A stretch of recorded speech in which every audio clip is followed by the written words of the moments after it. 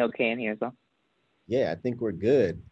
So, ladies and gentlemen, thanks for jumping into another episode of the Green Room. Excited to have a special guest here to chat with us today, a good friend of mine, Esther. If this is your first time rocking with us in the Green Room, we are here to share insights and stories and journeys of Black and Brown geniuses from all different walks of life. Some have been in the tech industry, some have been artists, some have been in VC, some have been product managers. So there's all different types of folks um, who have bumped our heads a lot, who've stepped in a lot of potholes, and we want to review what we've done so that you might be able to take some gems and some good learnings that we've been able to experience and take them for yourself, put them in your back pocket, and hopefully those will be helpful for you as you navigate not only your career but your just life in general. So um, we just got done teaching a course at the Stanford University D School, and these Green Room Conversations are a supplement to that course. So again, thank you for coming along on the ride with us. And without further ado, I will introduce our special guest, Esther Ayorinde, and ask her to just introduce herself. Take, 3, 4, 5 minutes, Esther, to give us a little bit of who you are, where you are, what you're up to these days, and then we'll jump into some conversation. Awesome. Brandon, thank you so much for having me. Certainly excited to be part of this community and hear so much more and chat a lot more as well. So as Brandon mentioned, Esther Ayorinde, gosh, when you ask, who am I? There's so many aspects to it because typically that question's asked and it's answered in, here's what I do in my day job. But there's multiple aspects of it. I am a fiance. I am thank you very much. Of which a fiance of which our wedding has been moved. So I'm one of those that have been affected by, or there's like a hashtag COVID weddings or COVID weddings being moved. I don't know. I missed it. But anyway, but yes, I'm a fiance, soon to be wife. I am a sister of one of 3 sisters. I am Nigerian by ethnicity and British by nationality of birth, but American by citizenship, if you will. So bit of a mix in there. In terms of my career, I consider myself a tech business athlete. I've had the luxury, and the privilege of working in the tech industry by accident. But being coming from a family of artists and growing up in the arts, it has really opened my eyes to be a new wave of creativity. And so I'm truly enjoying that journey and letting God kind of take me in the directions that make sense to go in. I am a daughter, I am a cousin, I am a granddaughter, all the things. I'm also a dog mom, proud dog mom of 2, Harry Bradshaw and Richard Scott. Very cool. Well, thanks for the introduction. And I think I've met one of your dogs, and the second one, maybe after COVID is cleared up, I have to hold and cuddle and pet, but that might take a little while. They will gladly take it. They will gladly take it. So maybe first question, I know that 2020 has been a year for everybody watching this, for you, for me. Let's just start with how you're doing. Any lessons and takeaways from 2020? Like, we've had to be resilient and bounce back from a lot. We've had to be human and be there for each other. But then we've also had to look inward and just like ask myself every day, like, Brandon, how are you feeling? Esther, how are you feeling? Yeah. Let's start there. How are you? And, reflect a little bit on 2020 thus far. Yeah. How am I doing? I feel resilient.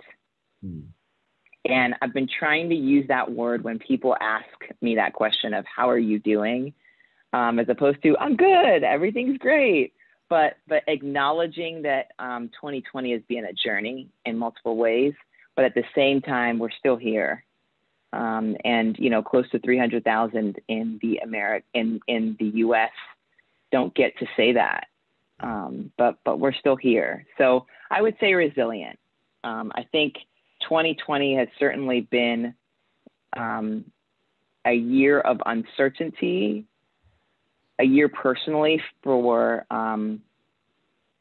lack of control and learning to deal with that lack of control. It's been educational as well, given, some of the racial divide in the country, some of the political divide in the country, and really seeing different perspectives. Yeah. But it's also been one where I've learned a lot about extending myself grace. Given just everything we've experienced and gone through, it's okay to not be okay. It's okay to say, you know what, this is really tough right now. And so I've got to give myself grace to be able to feel, get better, give myself space for recovery so that I can then be there for others in my life, my significant other, my family, my team, my extended team, my peers, my friends. So yeah, that's what I would say. Yeah. How I'm doing. Thanks for sharing. And I think that check-in question is a good one before we jump into our business every day, or before we jump to maybe the quote unquote main thing. I think that it's instructive for us to be able to have that check with ourselves and then also to check with others. So if you're watching this, feel free to steal that from us. I think nobody will slap you on the hand or make you apologize for asking how they're actually doing before you get into your thing. So you mentioned Nigerian by ethnicity, and you mentioned kind of Britain, and you mentioned kind of the United States.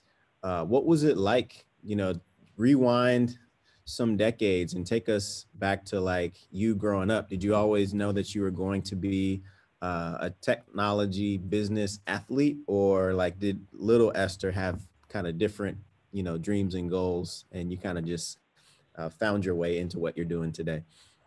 Yeah. Oh my gosh. So much in that. And the two pieces in that question are around, did you always know that you would be doing what you're doing today? And what would little Esther have said towards that? And the intersectionality of, having three passports, UK, Nigerian, and American, as that little Esther, and how did she kind of envision this path? Brandon, I don't know if you read the book, The Four Agreements. Have you ever read love this book, Four Agreements. One of the things they talk about in the book, they talk a lot about domestication of human beings, and how, you're taught at an early age to know what right or wrong is. You're taught at an early age what a good career is. Yeah. You're kind of, you're brought up to really see adults or those older than you or in higher power as more all-knowing, and they know what's right for your life and your career and your endeavors in life.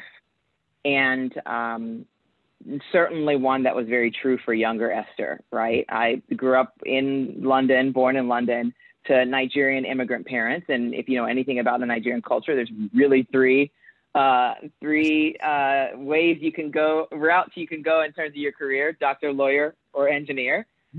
Is pretty much it. And so, but I had, I had the luxury also of having creatives as parents, and those that had a empathetic heart to give more to the world. My dad was a pastor, and my mom heavily into the arts, but had to get into business and finance and other areas.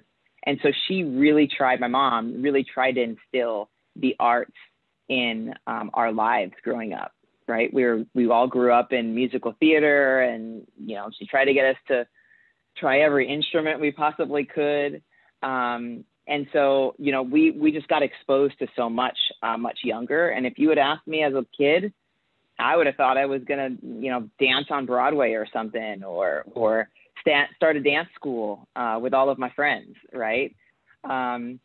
But later on, that domestication sits in, and you start to realize that what gets the attention of parents or what gets the approval of adults, or things like when you agree with your mom's statement that, I'm going to be an engineer. Yeah. Or, right, you see that approval sits in. They talk about this a ton in the book.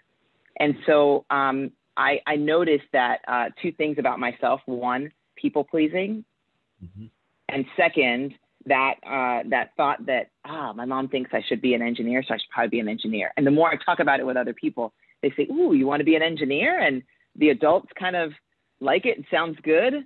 And that approval sat pretty well with me. And fast forward later, I kind of did dual duty for a while, Mm-hmm. where I was in the arts. I stuck on to dance. I danced throughout like most of my childhood, and then professionally in the NFL and NBA, as I think you know. And then on the side, I had this like double life, if you will, of, well, I've got to go be an engineer somehow.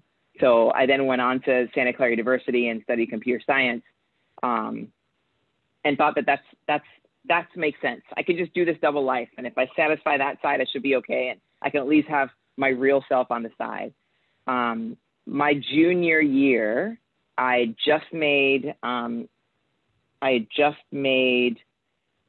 first NFL team. I started my first company, and I had a big smack in the face, like, I can't do all these. Yeah. The only way I'm going to be successful is if I'm on myself. And so I figured out a way to merge that to be a lot more myself. Mm-hmm. And that was a business athlete. I love people. I love figuring out how to solve problems for people and to help people. I loved the creative aspects of technology, but I still love dance.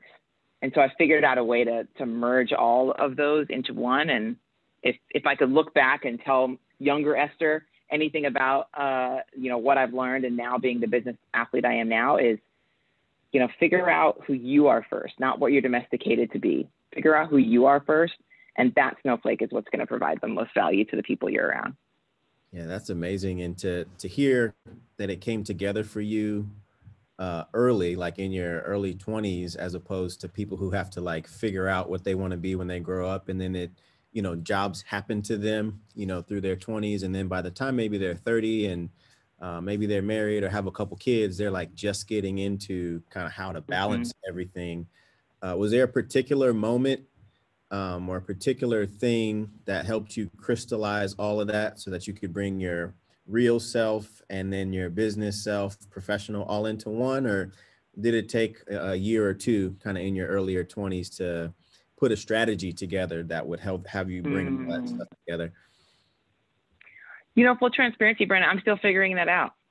I don't have it all completely together. There isn't like a light bulb went off when I was 19 and started my first company and said, all right, this is going to be the journey for my life and keep going. I've certainly had the privilege of being an immigrant, but moving to the United States. Mm-hmm. I've had the privilege of having parents that are heavily involved in my education and the direction of my education. I've had the privilege of having family in different countries around the world. So perspectives are, that I get exposed to are certainly different. And then just throughout my career, I've had the privilege of having the opportunity to work for high-end tech companies that has helped catapult myself, and I think also my family, socially and economically, right? Which I know I've grown up with folks who haven't, right? And just like yourself, right? We're kind of that view into that world for our communities and our friends, where we grew up with. So I wouldn't say that I, at the age of 19, 20, figured it all out and it came together and I've been on the path. I would definitely say it's been and continues to be a journey. Yeah. But what I constantly find is the more I focus on my strengths and the more I focus on what's innate to me, and listen to that center, the better I feel, the more confident I am about what value I can bring, and the more valuable that contribution is, right? Yeah. I mean, if any table you're going to show up to, you want to show up and provide value. but it's really hard to show up to that table and provide value when you're trying to be just like the person to your right or to your left. Yeah. Then you might as well not be there, because the person to your right or to your left are already there. So what's the point of you being there? But when you show up, you're your snowflake, and only you can bring that particular value. So I would say it's been a journey. I still struggle with it. I still work on it. I mean, it's coming from a family where assimilation equals survival yeah, is what we've been taught, at least from an immigrant family, especially from a Nigerian immigrant family, which Nigeria in general is only recently in this century recovered from colonization, right? To then migrate over to the UK and then again to the US. Assimilation has been survival. And so to break that chain that we've kind of been conditioned to do is a constant struggle and a journey. So. Yeah, you mentioned kind of Britain and the UK. I'm actually watching The Crown right now. And I don't know if you're into that show or not, but there's so much about kind of UK history and British history that I had no clue about. And I think a lot of us, we go to school and we do kind of our major or we do our thing, but a deep interest in history, I couldn't say that I meet too many young people that are like so fascinated by it. But as I've gotten older, kind of the history of things, and you start to ask, how did this thing get to be the way that it is? And you have to go through kind of the history of the thing in order to fully understand it. And just a question about kind of the history from the three different kind of ethnic or citizenship, or like the three passports that you hold. Was history kind of emphasized in your household, and like knowledge of how things came together, or was it later in life where you started to more appreciate and more pay attention to it? Yeah, such a good question. I would say when we were much younger, history was a significant focus, but a particular history, and history that was in the encyclopedias or the books, or that was written, that when we were younger, my parents, with a heavy focus around education, really wanted us to hone in on. Mm-hmm. I would say later on now, there's been a hunger for knowledge from my generation and below within our family around the real history and the passed down history from our culture, which is often not written. Mm-hmm. And it's often by word of mouth through, the elders who pass it down. And so there's a large focus within our family now of really understanding, where my grandfather, who is no longer living, but I've not met, what was his life like? What did he care about? What was important to him? What were his strengths that he may have passed down? What was his father like? Yeah. What did they have to deal with in the country during that time that made it to where they made the choices they made for their families, or right? And so that's been a lot of the focus as of late. Nice. Yeah, it's you meet some people, I don't know, the term like regular Black has been thrown around, and like people who grew up African American in the United States that don't necessarily have kind of the tie back to the continent. You can only like trace back your family tree up to a certain point. So I've done a little bit of research to try to find for my own family, like what that means, what were the names, the last names, like how did folks get together, what did they value, how did they immigrate from Mississippi to Chicago? Yeah. It's been fascinating for me to do personally, and I would encourage anybody who is watching this to really understand and take advantage of those elders who are still alive. Ask them those questions, listen to those stories and put them in your back pocket so that your kids and your next generations that'll come will actually have that, those data points. So yeah. Cool. Yeah. You mentioned, you come from a pretty lively family that appreciates kind of creativity. Maybe talk a little bit about, are you the oldest sister, middle, youngest? Where do you fall in your line? Yep. So I'm the oldest of three. Okay. I'm the overbearing I don't know what you would call it. My youngest sister says, "You're the other mom." Yeah. So I'm the oldest of three sisters. My middle sister and I are 3 years apart, and she currently works in the arts today. She graduated from Howard University, summa cum laude, and is currently she graduated from their film department, film and communications department, and she is currently an artist. She's an actress and a writer today. Most recently in the Harriet Tubman biopic as Harriet's sister. Mm-hmm. And my younger sister is 5 years younger than me, and she is an artist, a writer, a musician, a model for every body part. She says her quote is, "All of my parts are fruitful." Like, she literally has agents for her hands, for her feet, for her eyes, hair. I mean, she's just figured out how to monetize that industry like I didn't know was possible, and she has. So that's super cool. Something I know absolutely nothing about. Listen, me neither.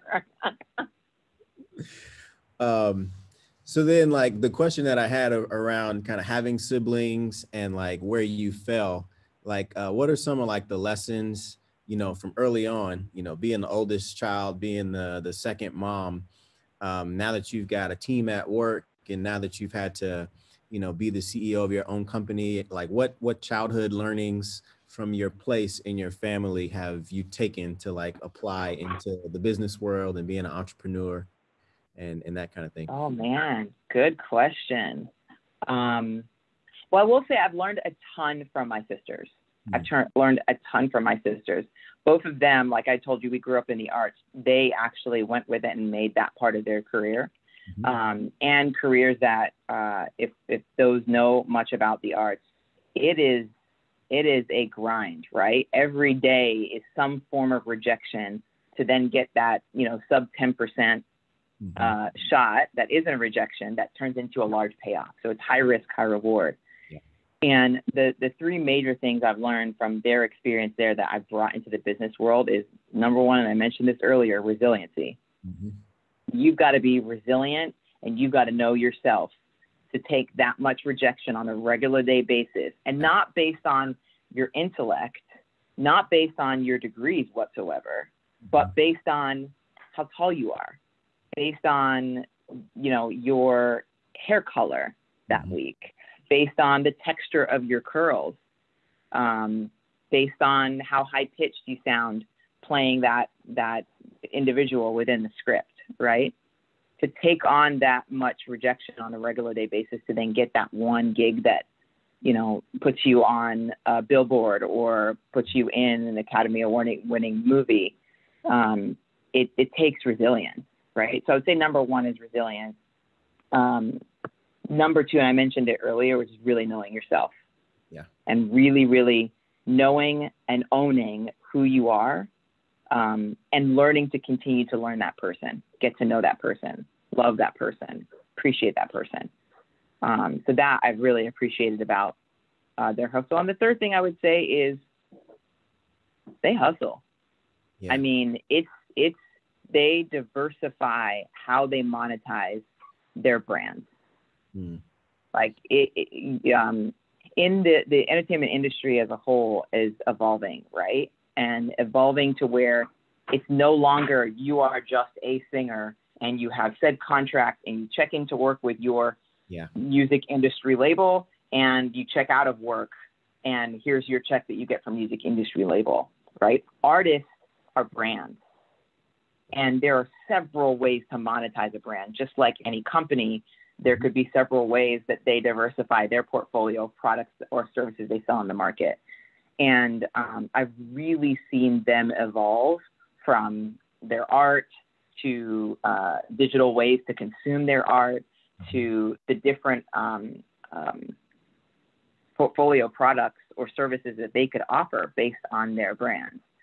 And so I've definitely learned you can absolutely be an athlete that has multiple positions you could play, Yeah. Just figuring out where your strengths lie and being able to monetize them has been one of the biggest lessons I've learned from them. Yeah, I think that athlete metaphor is apropos just in terms of looking at like a LeBron who has a school, I Promise School in Akron. He's got, you know, a Nike shoe deal for decades probably. He's got his entertainment company. Right. He works for the LA Lakers. So he's got multiple kind of streams of income coming in. And for everybody like listening to this, I think that it's really, really important, especially as we move into the future, to think of yourself differently. So to think of Yeah. yourself as not just one thing, but like a combination of things. And then the question that it begs is how much time will you dedicate to kind of the different components and compartments? And a lot of that'll probably have to do with the combination of how passionate you are about that thing. What's the return of that investment in time and getting better on that thing that it can pay back to? Yeah. And you know, how does it fit and align to like your life goals, like the dream that you have for yourself at the particular moment? Because we know that dreams kind Right. of change as we go year in, year out. For sure, nobody was thinking 2020 would be the way that it is, but like some people's dreams have skyrocketed. If you had a media and entertainment company or a streaming company or educational, you know, Yeah. collaboration system, you know, any number of No things, one would have known. they took off. But then other folks, maybe who are in the, you know, retail industry or travel or other Had things, to transform, right? yeah. So It had to transform. you're forced into this innovation. And I think the D School, like when we talk about the Stanford Design School, it's a place where lots of disciplines and lots of subject matter experts from medicine and from the School of Engineering and from the business school and from architecture, they all come together and they put these crazy remixes and these crazy business models and products and ideas with all different inputs together. And I think that that's a pretty good way for humans to start to think about themselves as, you know, able to go super deep into something that you want to be a subject matter expert in, but then being able to be conversant at least in a thin layer Multiple. across Yeah. lots and lots of different topics. And Brendan, can I mention something around that?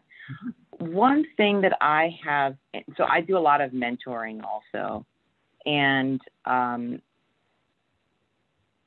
oftentimes with some of the folks that I mentor that are earlier in their career or they're just getting out of college and they're trying to figure out, well, what do I do? Where do I go? Yeah. One thing that I want to share to not discourage folks is if you've got multiple interests, Mm-hmm. that's okay. It's okay to have multiple interests, right? Not all of them will be monetized. Yep. Some of them will end up being hobbies. Yeah. B, you can't forget you have to put in your 10,000 hours and be the top 1% of something. Yes. If anybody's read the book by Malcolm Gladwell called Outliers, Mm-hmm. they talk a lot about putting in your 10,000 hours. He studied a ton of either pro athletes, hockey players, for example, and some of the highest executives in tech. And what was the thing that was the parallel between them? They put in their 10,000 hours in it, right? And that, I think, often with, you know, I'm a millennial, call it, and with our millennial age, we often, with our generation, we sometimes forget that we have to put in that 10,000 hours. Folks see me and they're like, oh, you're young, you're under 40, you got 40 under 40 from the Network Journal, you've been doing all these great things, but you forget I put 10 hard years in, 10 hard years in grinding in sales in a tech company, the same tech company, right? And there were times it was hard. There were times I was like, what the heck am I doing? Why am I doing this? But I loved it enough or liked it enough that I knew that it was something I could put my 10,000 hours in. I didn't go put those 10,000 hours into being a professional dancer. I did do some of it on the side, don't get me wrong, but it wasn't where I put my 10,000 hours, right? And so I think oftentimes you get, follow your heart or go do all the things that bring you happiness. it's okay to have all of those interests, but know that you've got to put your 10,000 hours in somewhere. Mm-hmm. And then you've got to be in the top 1% of something. And then the third thing I would say is, once you've done some of that, try taking some risks and putting what you've learned in those 10,000 hours somewhere completely different. Throw yourself in the pool and see where you swim versus sink. Yeah. Because those areas where you swim versus sink, those are succinct to you. That's unique to you. That's not because of circumstance, not because of the job, not because of the city you were living in or the person you were dating at the time. It's specific to you and your quality. And so I don't want to encourage anybody if they've got multiple interests, but at the same time, cannot forget, you got to put in that time, that 10,000 hours. Maybe a follow-on question to that is like, what's one example of you throwing yourself into something that might've been uncomfortable, after you put that time in, to just see if you fly or see if you fall after that airplane gets thrown off the cliff? What's one example from your story? Yeah. Oh my God. So and Brandon, you were here for this, so some of this story are already. So after being in sales for 12 or so years, I took on a leap to take on a strategy role, almost think of it as a business consultant. For a portion of our business within the company I work for right now in an emerging market for the continent of Africa. Mm. And so I thought to myself, well, I'm Nigerian. Yeah. I guess I could kind of figure it out. I know go-to-market strategies because I've had to sell in the Americas and they have global presence in other places around the world. So it shouldn't be too bad. I've got relatives who live in Africa. My significant other knows about Africa and kind of has a strong network across the continent that could kind of help me navigate. How hard could it be? Yeah. Holy smokes. Strategy and deep consulting is totally different than sales. Totally different than sales. And I learned very quickly the same muscles that made me successful in sales. While they could lend themselves to the new space, they weren't going to be the ones that helped me get to the top 1% or success. And so what I learned the hard way was I needed to build new relationships. I needed to lead through influence versus directionally or organizationally. Yeah. I had to find other metrics for success that weren't just measurable. Which was, you spend, over a decade in sales, you are coin operated like you would not believe.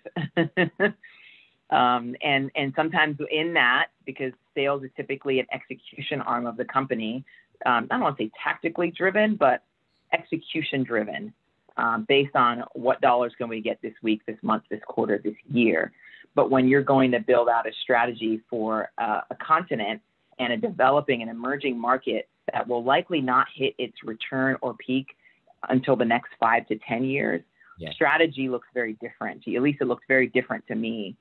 And it really, really changed my perspective on how I think about strategy, how I think about emerging markets, and then also how I grew as a leader because of it.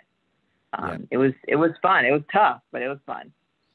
Yeah, that's something that I think each person who's watching this needs to learn how to learn, and then learn the things that you are willing to put that 10,000 hours into versus the things that you might take a course or two in college about something and realize that, oh, I don't want to take any more biology for the rest of my life, or whatever it is. That's what it was for me, chemistry and biology. Yeah. But I think it's as meaningful to learn what you don't like to do and what you don't prefer to do, so that you can gear your energy and gear your efforts and steer that towards a thing that you feel like God has put you on this earth to actually accomplish. So I don't take L's. I call those L's learnings more than I call them losses. Yeah. So you figure it out and you keep it moving after that. So that's something for everybody to put in their back pocket. Thank you for that answer.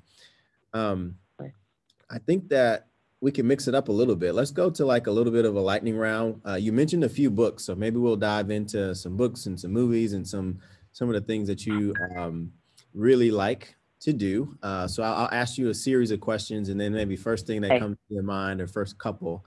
Um, but maybe let's start with the books since you've already called out a couple. You can give me three of the most recent ones, or maybe three of your favorites of all time. I know that there's so many titles out there to choose from. Maybe you could do both. Three that you've recently done, and then three that just sit up there as some of the tops. okay. I am a ridiculous bookworm, Brandon, as you know. I review books, I read books, I listen to books, I sniff books, Yes. I stand and take pictures with books. I'm a ridiculous bookworm. Um, so I'll give you both. My most recent, let me give you my most recent, not in my favorite of all time. I just read Connecting the Dots by ex-Cisco CEO John Chambers. Mhm. So Connecting the Dots. Loved the sincerity in the book. Also, both working for that company for a majority of my career, it felt very real to know that some of the stories in the book, you'd been there and lived part of that. So that I appreciated. I also appreciated the focus around knowing what you're good at, honing in what you're good at. Yep. Don't focus on your weaknesses. There are other people that have strengths in those areas. Mhm. Let them shine in those areas that you're weak. You focus on your strengths, which I really appreciated. So love that book. Another book that I just read, and I am going to forget the author, African-American woman also, but the book is called Influencer. See, now I'm going to have to like get the name of the author because it's going to bug me and I've got to tell you who it is. But the book is called Influencer. And I read it not because, I'm going to go up tomorrow and all of a sudden become a social media blogging queen and get my revenue from that. But I listened to it because it talks a lot about your brand and how to handle your brand. Yep. And we talked a little bit about how artists going forward, we're all brands, right? Essentially, artists, creative people, executives, we're all brands. And how are you leveraging that? How are you communicating that? How are you being consistent with that brand is what I appreciated from the book Influencer. Thank you. Brittany Hennessy, Influencer. Yes, amazing book. All of these Audible, listen to them. She narrates it herself. She's phenomenal. So that was a good one. And then another one I just recently reread was Everything is Figureoutable. Everything is Figureoutable by Marie Forleo. I am a fangirl of that woman. I've read that book 3 times. Yeah. I have read that book 3 times. I advocate about it. I post all the time about it. I stalk her on all social platforms. I mean, it's just an incredible example of someone just listening to themselves, their heart and their head, and being true to themselves, and then making an entire career out of that. And that changed over time for her. But she was true to herself. And when, herself said, go be a professional dancer, even though you've never had any dance training, she did it, and she got on her grind and hustled, and she was extremely successful. When it said, go be a life coach, she did it and hustled and was extremely successful. When it said, go be an author, she did it, and we're talking about her book today. So, that just, I would say those 3 were the most recent that really inspired me. Those are, so that last one is for sure like it's on my wish list on Audible. So I'll be there soon. But I think it's such an important idea for people, especially in this day and age, to be able to know that there's something hard on the other side of a door, but to not be intimidated because like you just said, like you've got the resources, we've got phones, which are gateways into all of the world's information. So it just takes time and passion in leveraging kind of all the resources that you already have available to you in order to get to that thing that's on the other side of the door. And Yep. you're willing to sacrifice the things that you might normally do in a day, or the money that you might normally spend, or the time that you might normally dedicate to something that won't necessarily lead to anything, then that dream or that goal that you have is for sure like achievable and within your grasp over some number of weeks, some number of months, or some number of years. So I think Yep. that's an important point to sit on for a second and tell people, encourage people to move forward with any things like that. You got a closed door in front of you. Don't be afraid to open it, but you got to put that work That's in. right. That's right. So we could either go to the greatest books of all time, or we could talk about what you're watching or favorite place, like destinations traveled. I know you've been around the world a couple times, so I'll let you choose next category. Oh man. Oh, I really got to give you my favorite books of all time. Okay, let's do it. I got to give you those. Okay. Number one and game changer for me was the top 10 distinctions between millionaires and the middle class. I will caveat this. I don't like classism, and I do not like the words millionaires and middle class as a distinction. Yeah. If you were to change millionaires and put extraordinary, and change middle class and put average, I would be more comfortable with the book. Yeah. I saw the title and was pissed off and was like, I've got to read this because I already don't like where this is going. But it really opened my eyes. One of the things they talk about in the distinction is, let's switch the words up. Average people, middle class, average people think about either plan for month to month or year by year. Mm-hmm. Extraordinary people, or millionaires, plan in decades. When I started making decades plan, my strategies for what was the next step didn't make sense to my average friends or my average mentors or my average colleagues. It didn't make sense because it was part of a much bigger plan across the decade. I mean, Lightbulb, that book, Top 10 Distinctions Between Millionaires and Middle Class, just blew my mind, by Keith Cameron Smith. Rise by Patty Azzarello. Yep. I have told people about that. I've put it on to leadership teams. I've had, I was actually really surprised that a VP at our company got on a company meeting in front of 75,000 people and was like, my whole team's reading Rise by Patty Azzarello, and Esther told us to read it. And I'm like, all right, I guess it's getting some traction, but that's not me. That's how amazing Patty Azzarello is, as one of the youngest senior vice presidents and GMs of an entire business unit for one of the top tech companies in Silicon Valley over the last 20 years. I mean, she's just she had a phenomenal career and gives all her secrets away in this book. Yeah. And it's you can take it and it's applicable to really anybody. So I'd say those two. And then the third, The 5 Love Languages by Gary Chapman. Yep.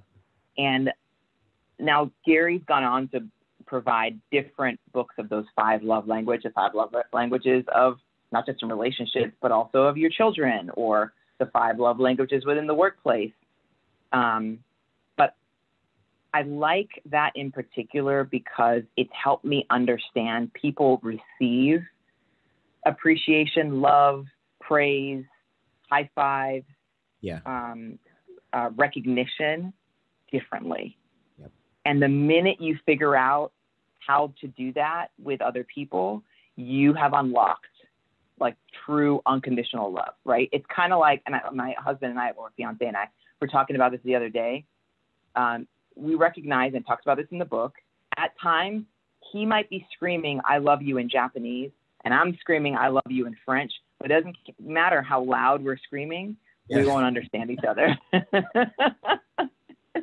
True love is when Yeah. He goes and he learns a little bit of French, and I learn a little bit of Japanese, and we at least figure out how to meet each other halfway with that. That is true love, commitment, dedication to your team, whatever that is, where you show that love, right? So I would say of those are the three, like, have to read books that I just love. So then side note or sidebar on that last book, what's your, I mean, people have different ones, right? What if you were to categorize your top 2 love languages out of the 5, what are you? Number 1, quality time. Mm-hmm. Gift giving is like at the bottom for me. Yeah. I give gifts a lot. If someone was like, oh, what do you want for your birthday? My first thing would be, I would love for you to fly here and be here on my birthday. Yeah. Right. So I would say quality time. And then I say acts of service, mm-hmm. but my fiance says it's physical touch, because I'm always like, oh, can I sit right next to you? And I'm like way too hot, and he gets annoyed because he's like, God, your whole body is like a heater. Can you sit over there versus over here? Yeah. So he says mine's physical touch, but I would say it's acts of service, because there's no, I don't know. When someone takes the time to understand what it is you might need, and they spend the time with you to give you something you might need, or help you with that thing, or show up for you in a way, that to me is the true showing of love. Yeah, that's acts of service is actually my number 1. And I've dedicated a bunch of my time to try to be the bridge between kind of those who have opportunity and access, and then those who come from like underrepresented minority communities don't have it. And it means so much, like when you get somebody who's willing to take your cause and like advocate for it. And then when the story fully comes together and that person gets a job, or that person gets the opportunity to do the thing or be the thing that you always knew that they could be, that means a bunch. And to know that those people who are those gateways, doing those acts of service to make those two sides come together, like that's where it is for me. So and the world is that much better for it, Brandon. I myself have certainly been one of those people you've done that for, and many watching this show right now are benefiting from your work. And so thank you for that. Thank you. Let's go to, so we did books. We exhaustively, everybody watched. We gave y'all some homework. So if you're tuning into this, that's 6 bangers that you guys have to go check out. That's right. That's right. So let's go to, we could either do like movies and shows, or we can go to the travel and like awesome places that you've been and you would recommend. So I'll give you those 2 choices for next. Ooh, I'll tell you what I just watched right now. I'm not a big TV person. I get forced to from my fiance, who does it instead. And then I got sucked in because I can't stop watching. Yeah. We just watched the Spanish Queen, which if you go back, there's like 3 chapters. There's the Spanish Queen that was most recent. Maybe several years ago, there was the White Princess. And then prior to that was the White Queen. And it talks about Queen Elizabeth in the 1400s. And it really goes through the history of England. There's a little bit of a twist to the story, but they make it real. You live what the relationships they go through. Life is a bit of history, but a little bit of fiction in there as well. So that I just watched, which I thought was pretty interesting. Some great leadership lessons, love lessons, life lessons in there, which I really love. Best destinations, 3. 1, Okinawa, Japan. And what touched me the most about that trip was I was there on an armed forces tour with the San Francisco 49ers when I was cheering with them at the time. And we visited a naval base in Okinawa, Japan. And it was a tiny, tiny base, just a general and his family. And they'd adopted a young local girl or an orphan in the community. And then it was just the people that were keeping up the base there that lived there. And we got to go there and be their little taste of America. from all the way far away. They're helping protect and serve all the way there and dedicating their entire families to go do that. And it was just our way to go and bring them a little taste of America to let them know that we're appreciative of their service so that we can live the free lives that we live. That was number one. I would say number two was visiting Nigeria, but not going to visit family, going to visit it through my body of work, and seeing what my life could have been like if my grandmother or my grandfather or my mom had made one change in a decision. It just opens your eyes to the amount of privilege that we have, quite frankly.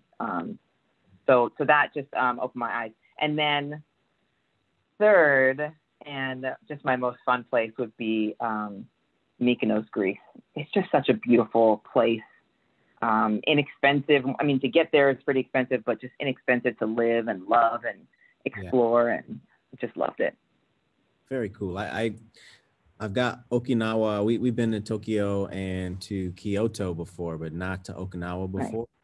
And then never been to Greece. So that's one I'll even put on my own bucket list. So thanks for dropping those for us.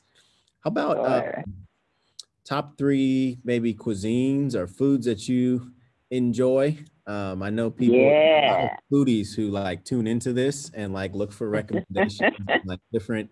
And you mentioned a bunch of different cultures that you've been in and out of, raised in and out of. So I'd be curious to know that. Yep. Anyone who knows me knows I love my egusi soup and amala, which is Nigerian food. Yeah. Have to have it. So that's number one. Number two, I'm a sucker for some good sushi. I'm a sucker for some good sushi. And then number three, Mexican food. Nice. Maybe the last one that I'll ask, you mentioned sports. So like you mentioned the NBA, the NFL, and then kind of traveling for different teams to do this. You have a favorite sport or have a favorite league that you had good experiences with in terms of like dancing for them and cheering for them, or are all sports created equal kind of from a playing perspective? So pretty much what you're saying is, which was your favorite, NFL or NBA? Yeah, and even if I don't know if you guys did sports, like your sisters and you, like growing up. I played basketball and soccer a little bit, but like, did you have a particularly, like, what was your experiences with sports in dance and then outside of dance? Maybe we'll wrap with that. Yeah, no, great question. So I experienced, I will say, soccer and netball a few times when I was younger, and realized really quickly that wasn't my thing. So that wasn't my thing. But I did realize though with dance, and I'll call musical theater a bit of a sport. I appreciated the teaming aspect of it. Like you're dancing for the person next to you, or you're, when you're doing improv, for example, you just gotta roll with it for the person next to you, right? And so that aspect of what I've experienced growing up, I liked. I would say later on in life, and I guess U.S.-based leagues and sports, I like the game of football a lot better than I did the NBA. As a dancer, I loved dancing. As an NBA dancer, I enjoyed it. I was my most technical at that time. But I love the sport of football. It is like a game of chess.